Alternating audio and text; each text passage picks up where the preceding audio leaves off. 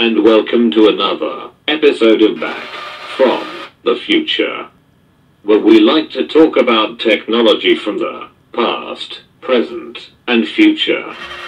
My name is Neo, and I'm joined by my co-presenter. Hello Earthlings, my name is Zelda, and we are your first AI compliant YouTube presenter.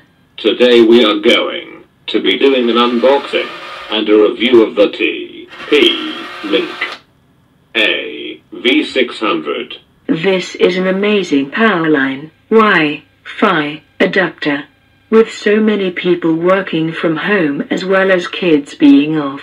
This device is crucial for getting a good internet signal around the house. The Link AV600 offers a very cost-effective way of solving this issue. Benjamin mentions in the comments of one of our other videos whether we can use a Wi-Fi adapter and if they are any good for the PlayStation. In my humble opinion, is that a Powerline adapter is the best solution for game consoles. Period. I know a joke about periods. We can't talk about stuff like that. This is a family-friendly show. This is not 1983 anymore. If we are not careful with what we say, the Twitter mob will be after us, and we will get cancelled back to the 80s.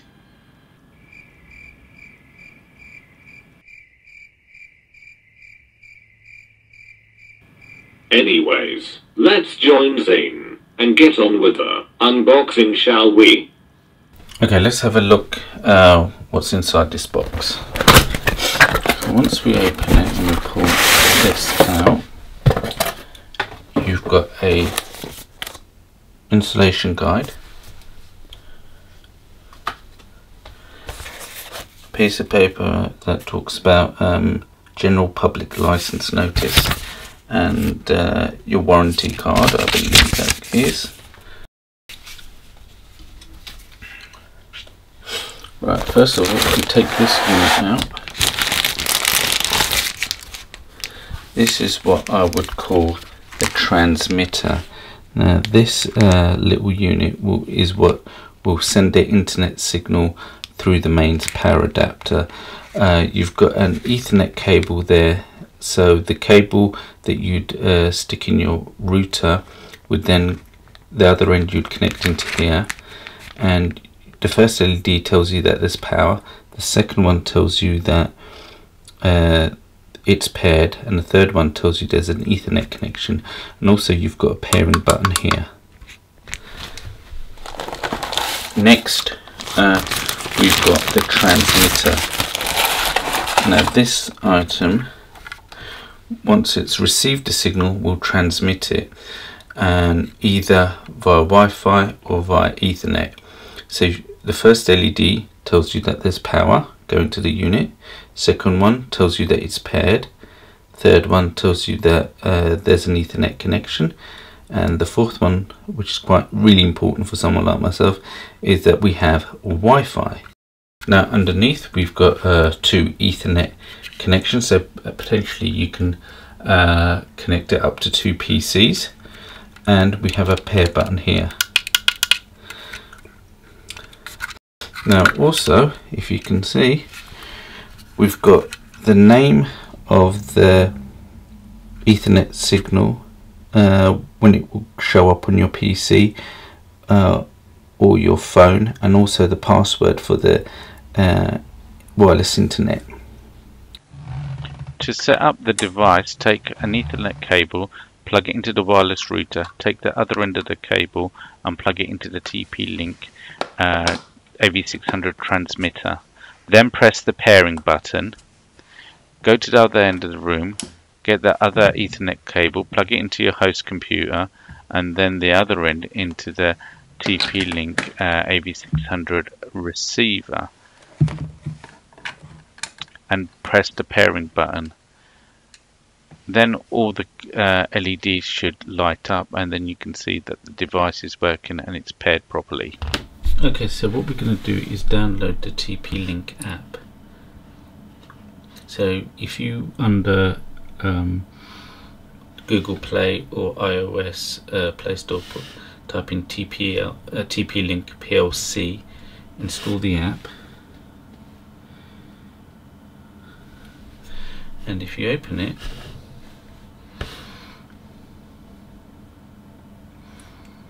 get started, go to devices,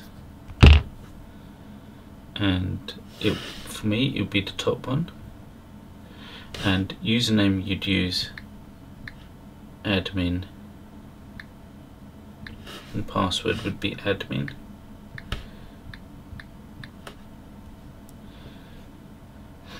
And if you go to web configuration,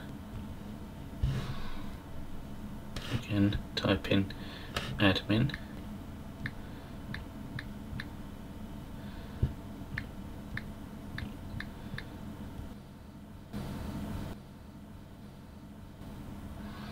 and then if you go to wireless and go settings, there you have the wireless network name TP-Link example 34E6.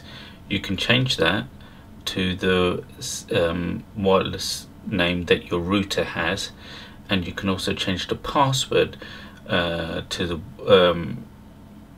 what your wireless router has as well, and that way wherever you are in the house it will pick up the wireless router name from either your wireless router or the TP-Link Wi-Fi adapter. There is also a Wi-Fi clone function which allows you to copy your wireless network name, SSID and password from your router instantly by pressing the Wi-Fi clone button. You do this by pressing the WPS button on your router and then going over to your transmitter and pressing the WPS Wi-Fi button on that. And then when the light flashes and then turns green, you know that the Wi-Fi name has been cloned. Right, now that the unboxing and the installation is done, I'm going to tell you what my thoughts are on this TP-Link AV600 Powerline Wi-Fi adapter.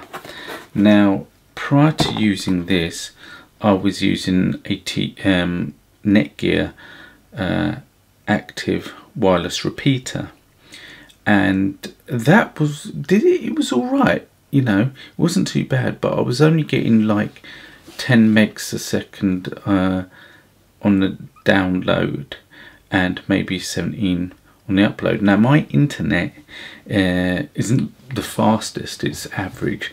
I'm supposed to get like 60 megs download and 80 megs upload. So with the repeater, as I mentioned, I'm getting between 10 and 5 download, and I'm getting decent upload speed. But to be honest, where I'm using working from home using Citrix and so forth, and doing Zoom calls and Teams calls, I'll get issues, especially if there's other people in the household using that connection as well. It's not really going to cut it. So I've got the TP-Link AV600. I've had it for about a month now, and it's worked flawlessly. I've not had an issue with it at all. It is actually really this good. I mean, this is my own personal one. I've not been paid to say anything or other. I actually bought this second hand off eBay for about £30, which is about $30. So, you know, I thought it wasn't too bad, and it has, like I said, worked flawlessly. I highly recommend it.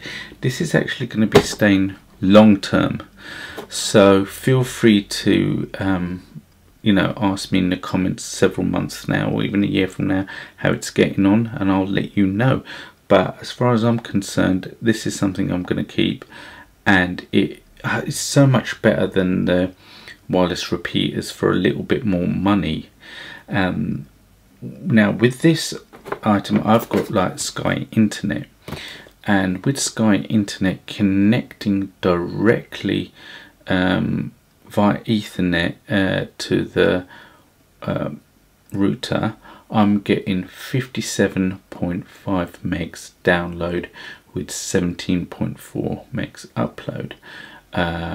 If I'm connected to the Wi-Fi close proximity, I'm getting 54 meg 0.2 download and 17.8 on the upload. Now, using this the TP-Link adapter, I'm getting, and do take into account I'm in a separate room now, so about 10 meters away from the router, and I'm using the Powerline adapter. Using the Ethernet socket, I'm getting 57 megs download and 17.1 meg upload. And when I'm using the Wi-Fi configuration, I'm getting 56.1 meg download and 17.6 upload. So my point is, you don't really get a loss in service, as you know, as long as you're not far away from the transmitter, you're fine. So, and you can get extra transmitters that you can put around the house so there's no dead spots. And for me, it's really important at the moment, because sometimes I'm working from home and I need a stable, fast connection. I don't really want to be running Ethernet cables up and down the house like we used to do in the old days. It looks very messy and untidy.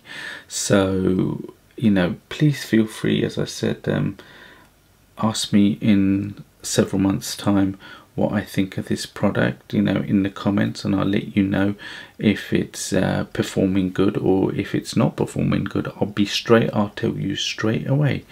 And that's it for now, what I've got to say about this product. So as far as I'm concerned, it's a thumbs up. If you liked this video, please feel free to subscribe to our channel, press the bell notification button, and get notified when a new video comes out. Please leave a thumbs up. If you enjoyed this video, please leave comments and let us know what your thoughts and suggestions are for future videos. And we will see you in the future, if there is one.